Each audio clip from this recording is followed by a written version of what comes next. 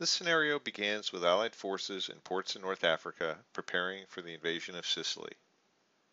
When you enter amphibious transport mode, you'll see hexes in dark blue where the amphibious forces will set up for the invasion, hexes in red where the units will come ashore, and hexes in light blue where airborne drops have been pre-plotted.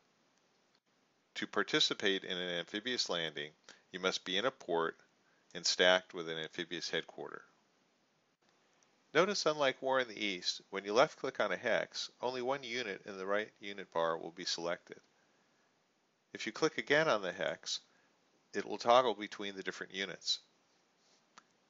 If you double-click, then all units in the stack will be selected.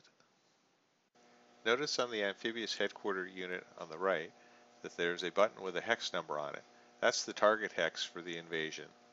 There's also preparation points that have been accumulated by the amphibious headquarter, and each unit in the stack has its own preparation points that have been accumulated. There is also an invade button, and pressing on this button will launch an invasion to be resolved at the start of the German turn. So let's do that now.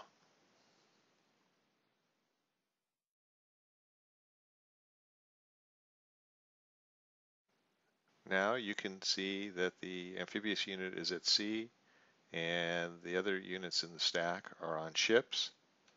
And if you scroll over, we see the units are now out in the hex off the beaches that are going to invade.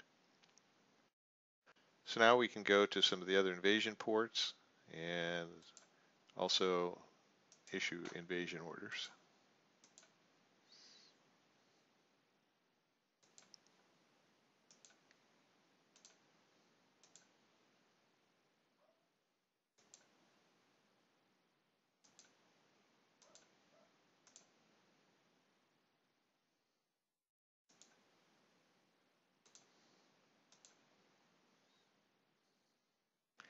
Notice at the top of the screen the number of transport ships and cargo ships are listed. These are the ships that are still available, and the numbers have been going down as we've been launching the invasion. We'll order the last amphibious headquarter, of which there's 6 of them in this scenario, to invade. And we can go over to Sicily, and we see all of the invasion forces are now ready, and they'll be coming ashore at the beginning of the German turn. 2 important rules to know is if you change the target hex of an invasion, you lose a significant amount of the preparation points that have been accumulated. The second is it's a good idea to attach multi-role ranger and commando units to the amphibious headquarters before an invasion. This is because they have a special ability to form up and invade any adjacent hex that's empty before the main invasion forces go ashore. On the turn you order the invasion, it's very important to move headquarters and follow-up combat units out to sea near the invasion sites. So we'll start by moving the 2nd U.S. headquarters.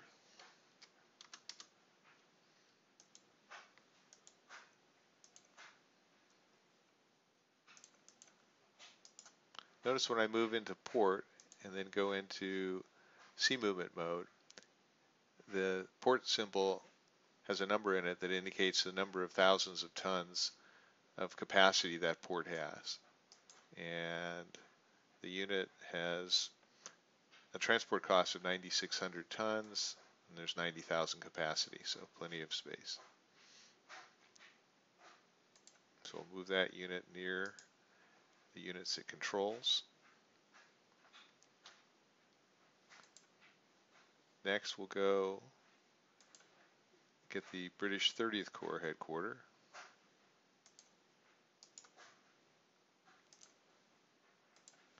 Move it out to sea.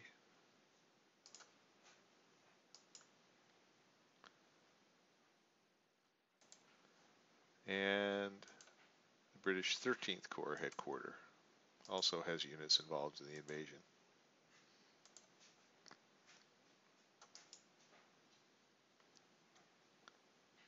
Next, we'll go and find the American 2nd Armored Division.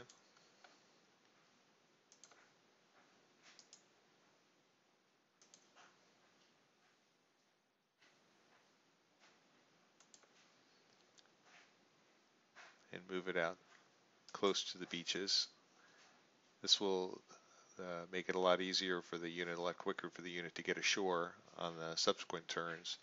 And the headquarters need to be out there to be within command range of their units as they launch the invasions.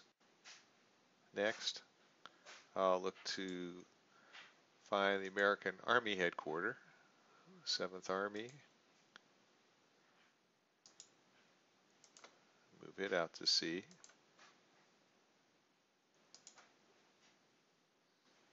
And the British 8th Army headquarters.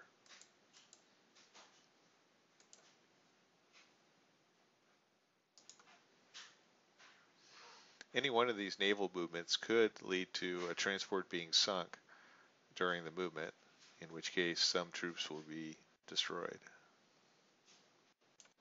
With the invasion forces positioned, the next step will be launching the airborne assault.